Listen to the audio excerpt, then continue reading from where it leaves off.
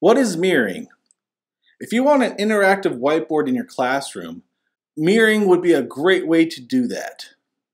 Basically, you take a device, an iPhone or an iPad, and if you look into your iPhone or iPad, you'll see a section called Airplay.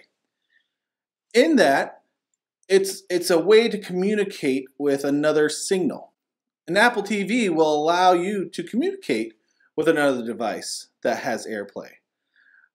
There are other options, programs that you can download from the internet, Airserver, Reflector. Both of them will also do the same thing that an Apple TV would. It'll allow you to mirror an image from your iPad or tablet onto your laptop. And why would you want to do that? Well, that way you can move around in your classroom. That way you can make it interactive to make students engaged. And I'll show you some examples of how I do it in my classroom. And I'm going to show you how to use Airserver. If you are interested in any of these options, check with your schools, check with your districts in purchasing some of these items, whether it's Apple TVs or licenses for Airserver or Reflector. I feel like once you understand how to use it, you're not going to stop using it. It's going to be a part of your teaching. So hopefully these examples will motivate you and get you interested in using your iPads a little bit more. So as you can see, right over here where you see the little white orb, that's where Airplay's at. Right now it says my name for the Airplay to work in my classroom. And you can see that there's two screens. You have what you see on my laptop screen, and you are seeing what is on my iPad. So if I have this plugged into the projector, you'll be able to see what I'm doing on my iPad. All right, so I'm going to use my iPad. Right now, the projector is showing what's on my computer. You can see my desktop and everything. And I'm going to show you how easy it is to mirror what's on my iPad. So I'm going to flick this up, and right there is the Airplay. I'm going to click on that and find my name. And there it is. So I just full screened my Airplay image so that you can only see what's being shown from my iPad. And I can also record what is being done with my iPad. So if a student missed a lot of days, I can record my lessons for that student. Or if I want to reflect on how my lesson went, I can look through these recordings to kind of change up my tactics if I need to. So what I can do with this is I can find apps that go with my instruction.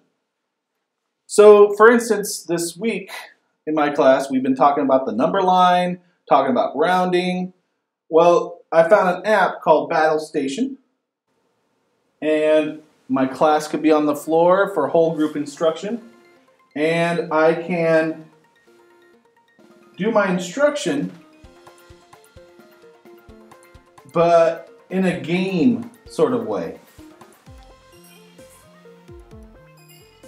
So right now, I can say to my students, if they have whiteboards, draw a number line from 0 to 10, making the dash marks of the number line. And then I can give my iPad to a student and have them guess where the number 10 is. Well, that one's going to be pretty easy, so the student can press it. So 4. I can talk. Well, is it going to be on this side? No, of course not, because 4 is less than 5. Well, that means it's somewhere around in this area. Well, again, I can give it to a student. They can press it.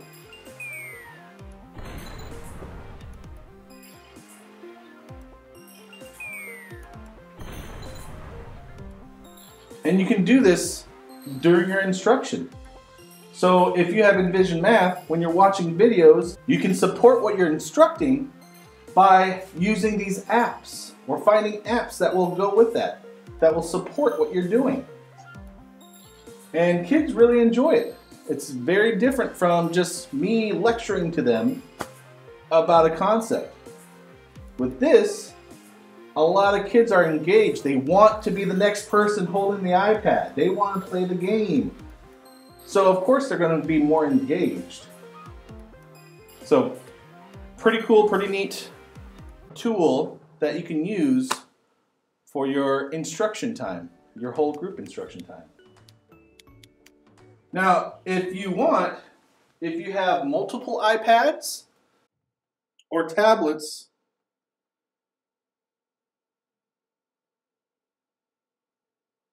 I can have multiple devices on the Airplay. So right now, you should see 3 screens, and you can monitor students on what they're using, how they're using it. If you have a one-to-one classroom that has iPads, you can monitor the screens. So there's different ways that you can use this. Another way I've used this is to do another whole group. Maybe at the end of the day, we'll play some Mad Libs.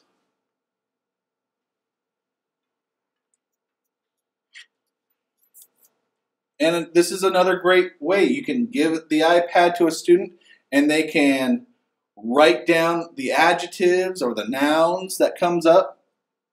Mad Libs is a free app. You can purchase for more stories.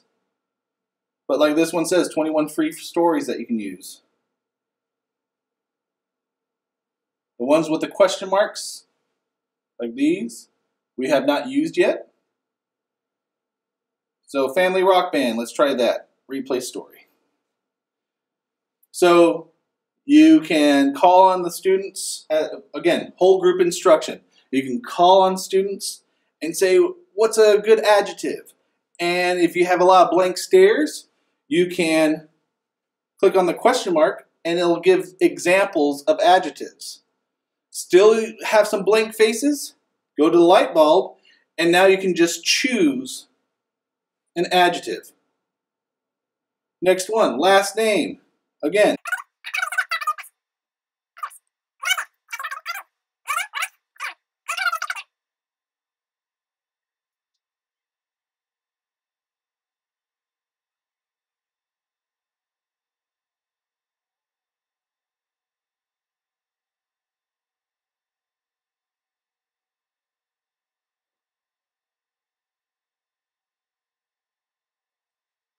All right, so once you've added all the words in, now you can read the story.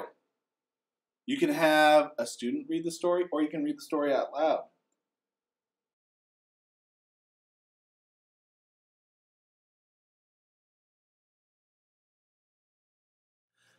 So that was mirroring in the classroom and how it supports the delivery of my instruction and how it keeps students engaged throughout my teaching.